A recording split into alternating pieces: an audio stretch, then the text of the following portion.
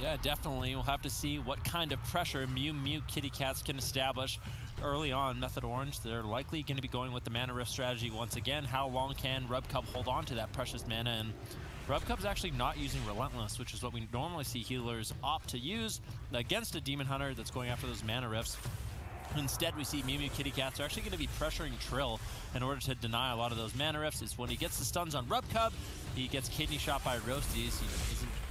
Basically doesn't have the time to actually land those Mana Rifts, and Rubcub can hold on to his mana for a long time. Method Orange deny the all-in with an equivalent exchange of defensive cooldowns, no overlap on that front, and M2KC definitely relying on Method Orange to make mistakes in this series to find victory. Mez is gunning down for Rubcub's life. Roasties is being pressured by Trill, but now thwarted away in that kidney shot. Jamili setting up tons of arcane blasts, looking to blink on top of Sidu, maybe for a polymorph, but with multiple interrupts right in front of him, it's unlikely that he'll be able to find that. Instead, pulling away from the pillar, maybe looking to drag Sidu out into the open before setting something up, but Mez doesn't seem to care. He's going to engage with a death grip, triple stun. Good combo by both Trill and Mez, really turning up the heat. Rubcub manages to get out of there alive at least, securing crowd control for his team as well as they look to strike back on Trill. Yeah, big damage on Trill with the full polymorph secured on Sidu. Trill might have to trade out his Blur or his Darkness, but just really relying on a lot of his self-healing right now. Manages to keep himself alive, and as long as Mez and Trill are sitting on top of Jamili, he's not going to be able to get out that much casted damage, and they should remain relatively stable. But in this position, Jamili's been able to spam out a lot of arcane blasts, actually forcing Trill to retreat. Yep, Trill hiding behind the pillar, pinned down by M2KC. This composition may be the first that they've gone head-to-head with it, but they're keeping their strategy more of the same. Mana Rift, Mana Rift, Mana Rift, and inevitably that is a clock ticking away for Rubcub and his team to find a kill. Will they get it before Rubcub is tapped out? Right now, pressure on 3 targets. Rubcub needs to buy time. He's got another couple seconds, 14 to be exact, until that Avenging Wrath, where he can then bounce his whole team back to full and go for a push.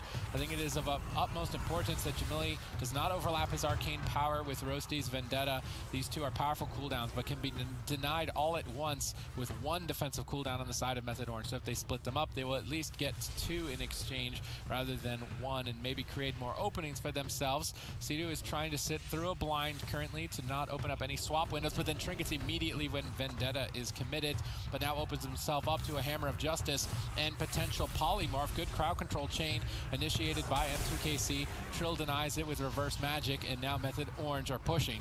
Yeah, definitely. Jamili's still finding a lot of pressure off the back of those arcane blasts. Rosty's now caught into a stun. Once again, a Mana Rift secured onto Rubcub. The M2KC there running out of time quickly, although Rubcub should be able to stay alive with that Avenging Wrath. His mana is not doing well. It's not healthy at this point. Sidu has a massive lead, and Trill slowly but surely with these Mana Rifts securing an advantage for his team. Now a swap over on Mez. Smoke Bomb gets dropped out. Can Mez survive? He's able to kite out of it. Sidu finally able to connect a little bit of healing. Good position here by Method Orange, but Mez still has a little bit of catch up here to do. Yeah, Rubcub is just falling so far behind at this point. It's really not looking too good for M2KC. They did show signs of life, taking out the currently tied 300-point earner, the boys, but here against Method Orange, they're just compositionally outmatched. They're going to need a huge hit. Sidu grounds the incoming Hammer of Justice, denying further crowd control from the side of M2KC. They're going to need a giant wave push, but without dampening, without having cracked the major objective defensive cooldowns. I see no opening, no light at the end of the tunnel for Rubcub, as he is now finally tapped on mana, doing his best with basically nothing. Gripped into the fight by Mez. Trill polymorphed away, at least buying Rubcub a couple of seconds to catch some very slow holy lights. Rubcub charging across the map. He's just trying to get away from Trill, but moving so slowly. Trill's an inevitability on this reconnect. They stun up Mez, denying some damage, buying more time to breach. Jamili ice blocks the Hex, looks to try and reverse with a polymorph, not able to find it. Now does. No reverse magic. They have to get a kill with this polymorph. Who can they go after? They're trying to gun down Mez, but with Death Strike, he just easily deflects. Blind with a few seconds before that Gladiator's Medallion, but still no pressure. Yeah, this is the point in the game where Mez and Trill can both sort of convene onto Jamili, try to take him down. He has no ice block. Rubcub can't afford to go for a drink. He's got Mez's Ghoul on him. That's going to be keeping him in combat. Now Jamili's basically left in this situation where there's nothing left for him. He's getting lower and lower. He's caught into the stun. Rosty's trying to create some pressure for his team onto Sidu. Oh! the miracle swap that they needed. Can they take down Sea-Doo? Anti-magic zone gets traded out. Spearling totem as well. Method Orange trades out every single thing that they have available. Rubcup potentially looking for a drink, but the demonic Terminator Trill just chasing him down, making sure that's never going to happen. And now with, once again, no mana left in the tank, I don't know how Jamili's going to be able to survive. Yeah, as Avenging Wrath has just faded, Divine Shield trades. Maybe there's an opportunity, just maybe. I mean, Method Orange are starting to make some mistakes, but I think it's just they're out of time. They can't punish these mistakes with what's left in the tank. Jamili's just rotting down Rubcup across the map. He's getting soloed by Trill. Trill looks to close with tons of pressure, taking down Rubcup in game number 1. Method Orange definitely heating up. They're playing these back-to-back. But the reason we call Demon Hunter DK a new age cleave is because Demon Hunters can fly and basically be anywhere at any moment in the game. They have just as much mobility. They can be just as far away if they need to be. And then you also just see the sustain that a DK is going to have. It doesn't seem like something that really works the same way that it used to, but we'll have to see what Jamili has in store, instantly going on aggro. Jamili ramping up that Crusade, so over time his damage is going to increase significantly. Mez trades out throughout the initial aggression with that anti-magic zone. Sea-Doo goes through the mid-range with the earthen wall totem, but right at the end they're going to need something to stop the final punch. Jamili is maxed out on the ramp. How do they respond? Tons of damage, potentially a bit of a disrespect play. Sea-Doo just running away, and Ghost Wolf relying on that. The Crusade is now over. Jamili's damage has been thwarted, and Method Orange escape unscathed. Yeah, Rubcup, though, with his mana doing quite well. Jamili's going to be able to help him out with that Blessing of Sanctuary to remove some of those stuns, limiting the amount of mana rifts Trill will inevitably be able to land onto Rubcup. So that's a good adaptation with the Retribution Paladin. Mez under fire right now, taking a bit of pressure, but Sea-Doo positioned very far away, should be able to easily heal through this damage. Yeah, good positioning on Sea-Doo's part to avoid these Hammer of Justices, but finally one is secured. Rubcup getting interrupted and dipping fairly low on health. Seth Curry with a double leg sweep stalls it out. Huge damage following through towards Mez.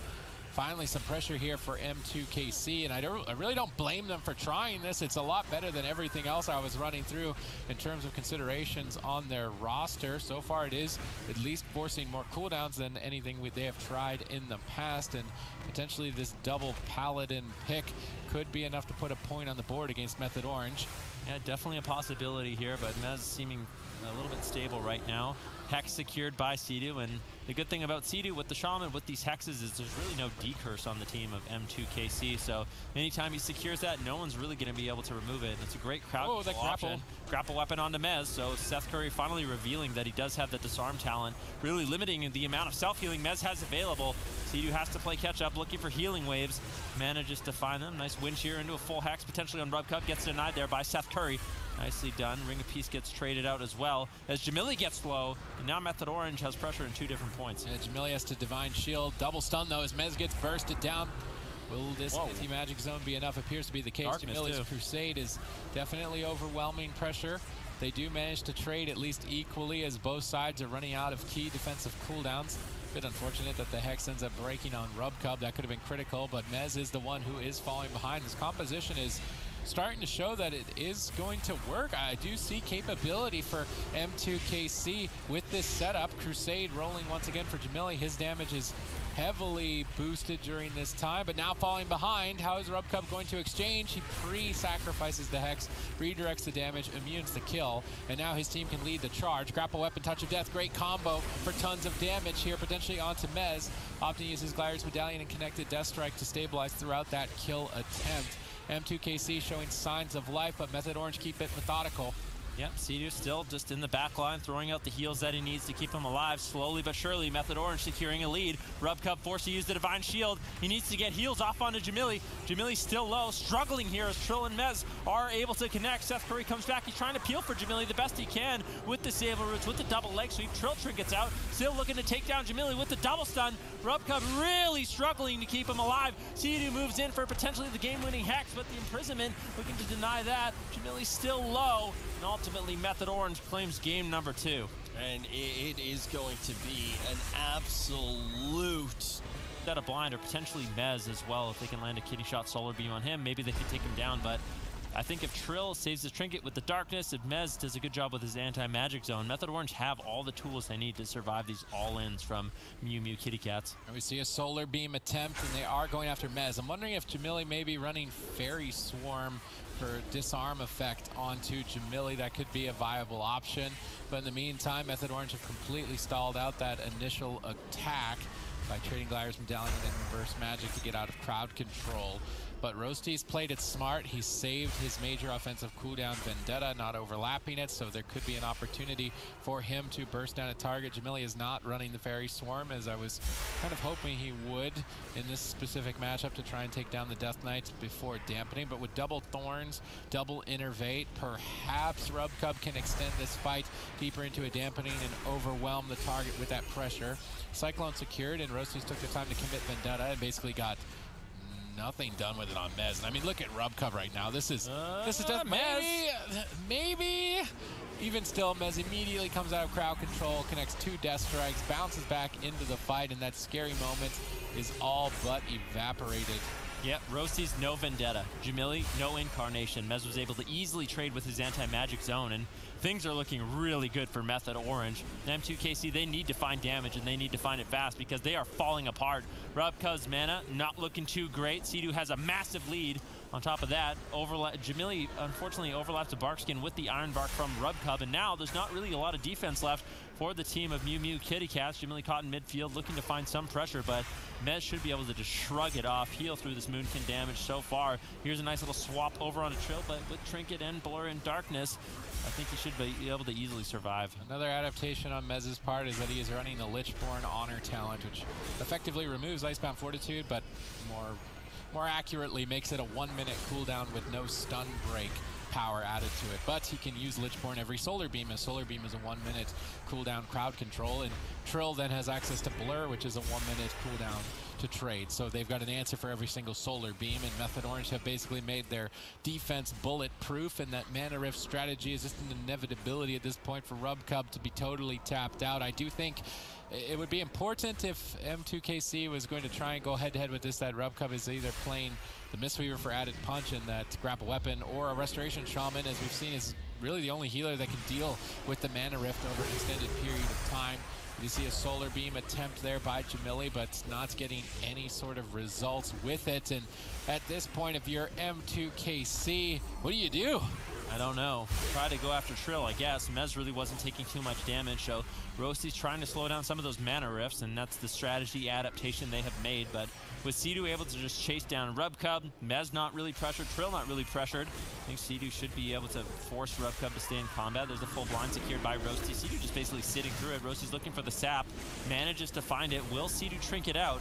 Looks like he's just going to hold on to it. He knows Trill's not in trouble. He knows that they can potentially close this game out very soon. They don't want to give M2KC any openings in this matchup. They're doing their best to not overlap, no panic attacks, mana in favor, and Sidu is actually running Electrocute, an honor talent that makes Purge also deal damage. So Sidu, if he can bank a lot of extra mana, we get into dampening and he starts spamming out a couple Purges, that could easily overwhelm Rubcub in the late game, and I do expect that to be the main win condition here for Method Orange if they're able to make it that far. Maybe they don't even need it. Jamili's just getting crushed under the weight and power of Method Orange here in game number 3, managing to stabilize, but at the cost of a defensive overlap. In the meantime, at least crowd control secured onto Sidu, but Trill is immediately rotated with defense. That anti-magic zone for the incarnation of Jamili is more than an equivalent exchange. Sidu trying to grounding totem some incoming crowd control and damage and reposition away from Jamili. Mez is attacking Jamili.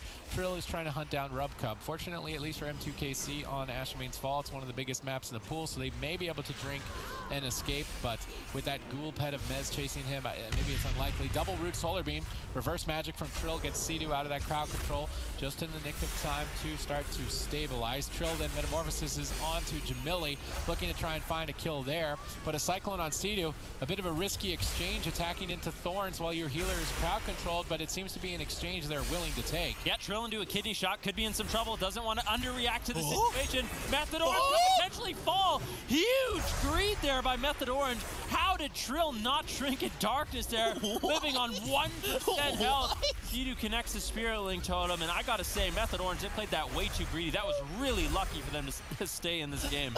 Almost throwing it away there on match point, but still the mana lead is established, and Sea-Doo at any point could turn up the heat and start getting some purges out onto the team of M2KC. He just wants to make sure that it is going to end the game, because it will cost him a lot of mana to do so. Gliders Medallion on blind, a fair trade on Sea-Doo's part.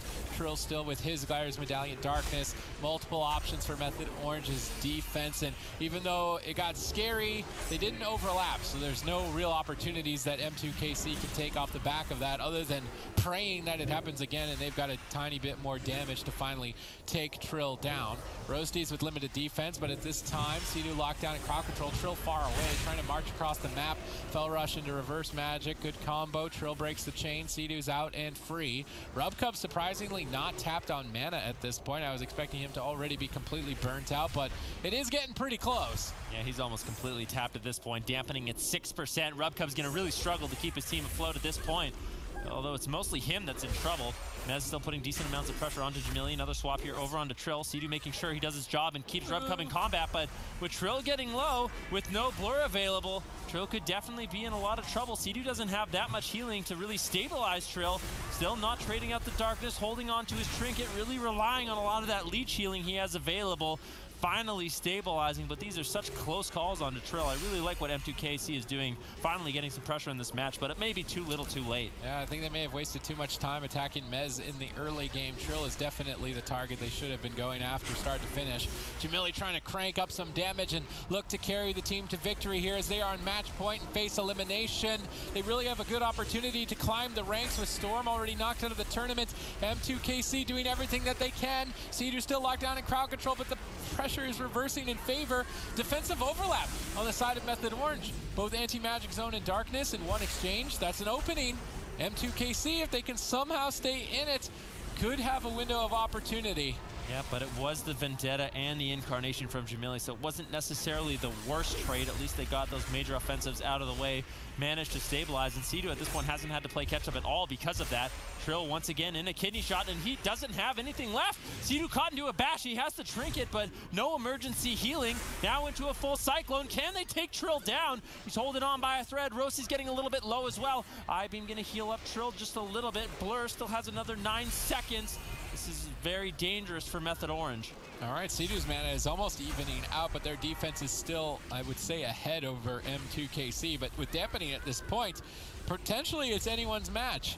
Trill getting stun locked, no Gliders Medallion, Smoke Bomb as well. Spirit Link Totem denies the kill on that. Good positioning on Sea-Doo's part, removing that kill window from the team of M2KC. And now Roasties on the back foot with Rubcub totally tapped. Maledict's flying in, soaking up heals. Roasties is likely to fall as the pressure is overwhelming. Solar Beam stops the lava burst, but they don't even need it. Method Orange with clean defense and a level head advance, eliminating